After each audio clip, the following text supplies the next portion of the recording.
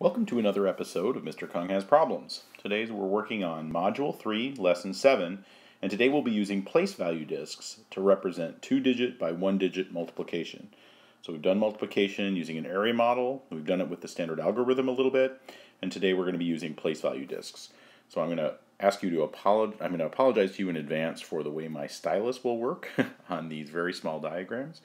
My legibility will be not so great. So I ask you to stick with me and we'll get through these problems. In each case, I'm going to do 2 problems today. In each case, I've chosen the most difficult of the couple of problems. So for number 1, I'm choosing C. So let's look at the directions for number 1 that are visible right here. Represent the following expression with disks, regrouping as necessary, writing a matching expression, and recording the partial products vertically.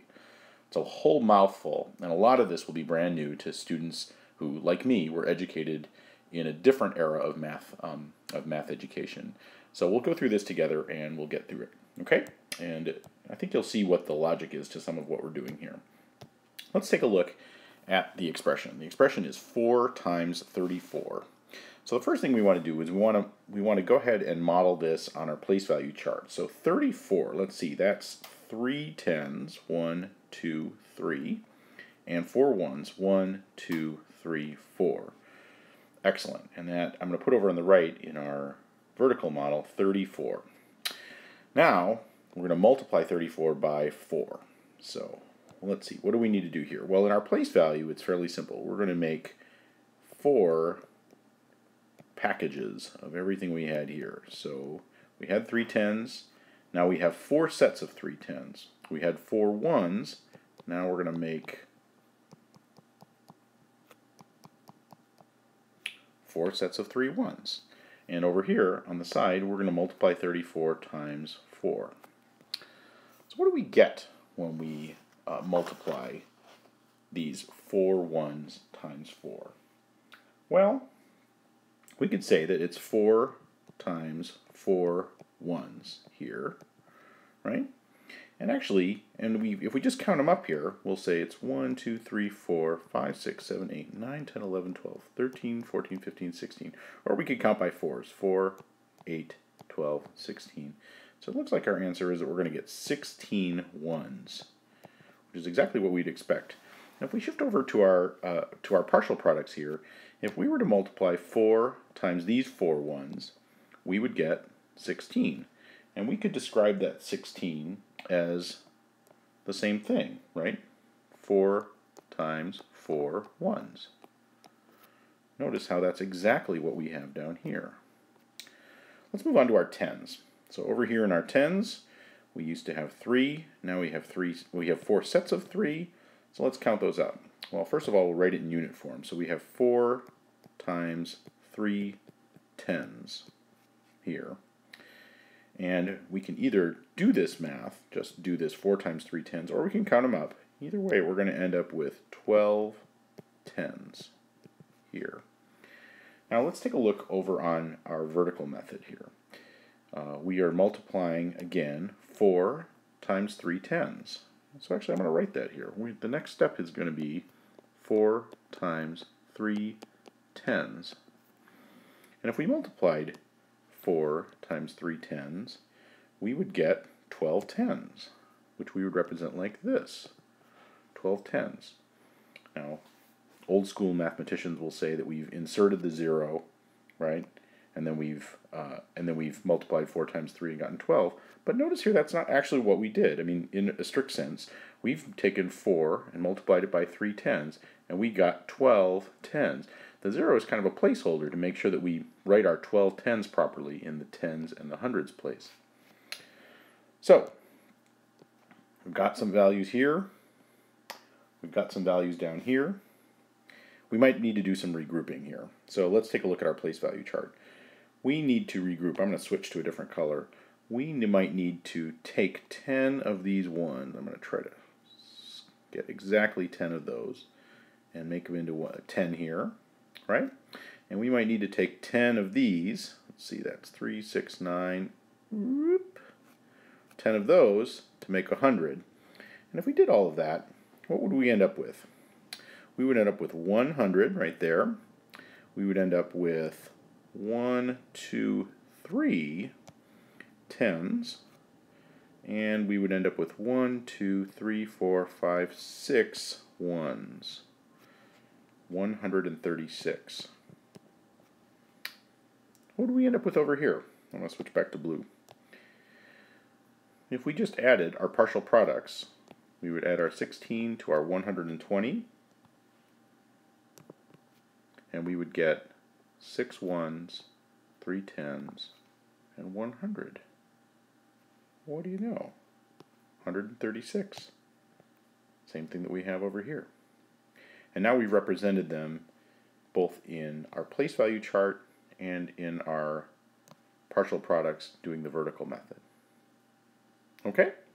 Now, having done 1C, 1A and 1B should be somewhat easier for you. So good luck with those. Let's move on. Next problem is problem number 2, and I've done, again, the more difficult of the two problems. Let's read that two together. Represent the following expressions with disks regrouping as necessary. To the right, record the partial products vertically. So, we have 5 times 42. Well, over here on the place value chart, we need to know how we're going to represent 42. And I think that's going to be 1, 2, 3, 4 tens, and 2 ones. And over here on the side, I'll say that's 42. And if we're going to multiply it by 5, we need to do 1, 2, 3, 4, 1, 2, 3, 4, 1, 2, 3, 4, 1, 2, 3, 4. So that we have 5 sets of 4 tens. And we're going to need to do the same for the ones. And here on the vertical method, we're going to use 42 times 5. So what do we have after we've done this? Well, we have 5 times 2 ones here. And here we have 5, we have 5 times 4 tens over here. Let's see, so how many tens do we actually have here? Or how many ones do we actually have here? Let's see, it looks like 1, 2, 3, 4, 5, 6, 7, 8, 9, 10. So it looks like 10 ones. And if we switch over here to the vertical method, if we were to multiply 5 times those 2 ones, we would end up with 10 ones, right? That's 5 times 2 ones. Same thing that we did over on the place value chart. We focus ourselves back here on the left. 5 times 4 tens is 20 tens, right? And if we go over to the right-hand side, 5 times 4 tens is 20 tens. That's 5 times 4 tens is 20 tens. Now, I'm going to stay here on the right-hand side just to finish this off. If we were to add our partial products, 0 plus 0 is 0, 1 plus 0 is 1, 2 alone is 2, and we have our answer of 210. And I wonder if we're going to get the same thing over here on the place value chart. Well, we're going to have to do some regrouping, that's for sure, right? I'm going to switch to a red marker. So we have 10 ones over here, and if we bundle together 10 ones, we can make 1 10. But we also need to bundle up some of our tens here. So let's bundle together 10 of those into 100, and then it looks like we still have 10 more here. We're going to do to make another 100, and then we still have that one left, the one that we created by bundling together all these tens. So if I look at these, I think we have 2 hundreds, we still have 1 10 left over, and we have no ones, or 210. So again, we've come up with the same answer whether we use our place value chart or our vertical method. And in fact, not only is it 2 different ways of doing the problem, but what we're actually doing is the same. In the place value chart, we're taking the unit form 2 ones and multiplying it by 5. We're taking the unit form 4 tens and multiplying it by 5. And that is exactly what we are doing to get partial products. We are taking 5 times 2 ones, 5 times 2 ones to get 10 ones. And we're taking 5 times 4 tens, 5 times 4 tens to get 20 tens. And if we add those together, we end up with 210 in both cases. Thanks so much for watching. I know this has been a somewhat longer episode of Mr. Kung Has Problems, even though we only did 2 problems, but I hope it's helpful in getting you through the rest of your homework. We hope to see you again soon. Bye-bye.